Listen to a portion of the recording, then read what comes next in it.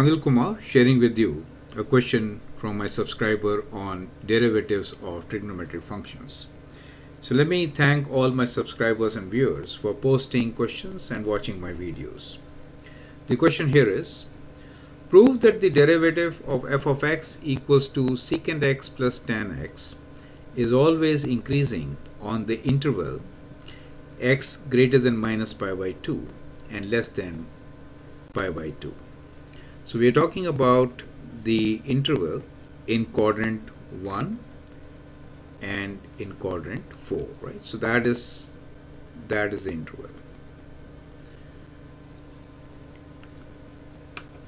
When we say that it is always increasing, that means derivative is positive, right? So we are given the function f of x as equal to secant x plus tan x. Let us find the derivative of this function. So derivative of secant x is secant x tan x, and derivative of tan x is secant square x. Secant square is always positive, but secant x plus tan x, in quadrant 4, tan x could be negative.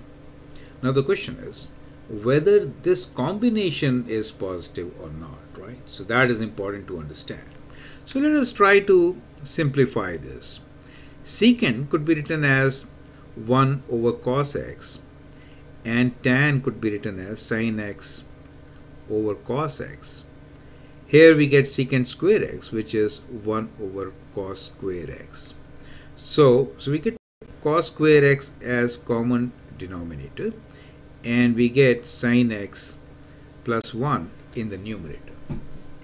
Now what we know here is that cos square x is always greater than 0, that is positive. Second, we also know that sin x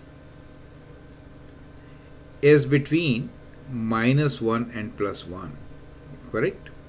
Therefore, we can say sin x plus 1 will be greater than 0. Perfect.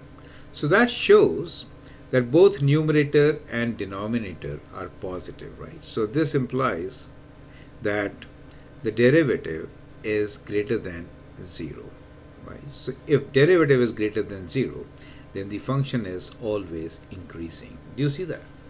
So that is how we can show that the function f of x is increasing. So I hope that makes sense. Feel free to write your comments, share your views and your test papers. If you like and subscribe my videos, that'd be great. Thanks for watching and all the best.